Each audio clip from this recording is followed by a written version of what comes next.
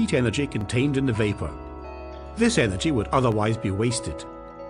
In a typical falling film evaporation plant, the feed liquid enters the top of a vertical chamber called a calandria. The liquid is dispersed across a large number of vertical tubes. As it flows downwards, it tends to form a film on the inside of the tube.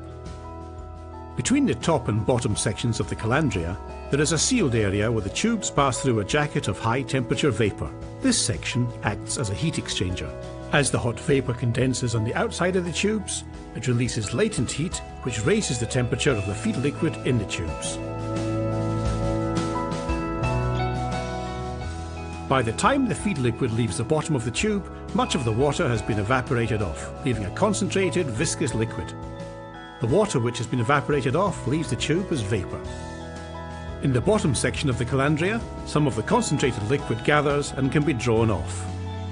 The hot mixture passes into a cooler chamber called the separator, where more of the concentrated liquid falls to the bottom to be drawn off and the vapour rises to the top.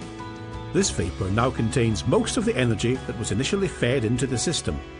The X-Valve turbofan sucks the vapour from the separator and recompresses it, raising the pressure and so increasing the temperature to the point where the vapour can once again be used as a source of heat.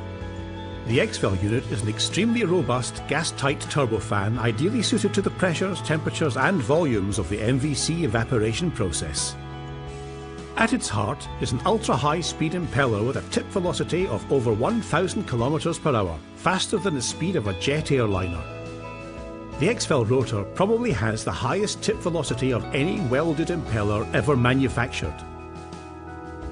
The reheated vapour can then be fed back into the calandria to provide the heat energy required to evaporate more feed liquid as it passes down the tubes. The mechanical vapor compression process is a highly energy efficient and cost-effective way of retaining and reusing the latent heat contained in the vapour, energy that would otherwise be wasted. Once the process has been started and brought up to temperature, the only energy input required is the electricity to drive the X-Valve turbo.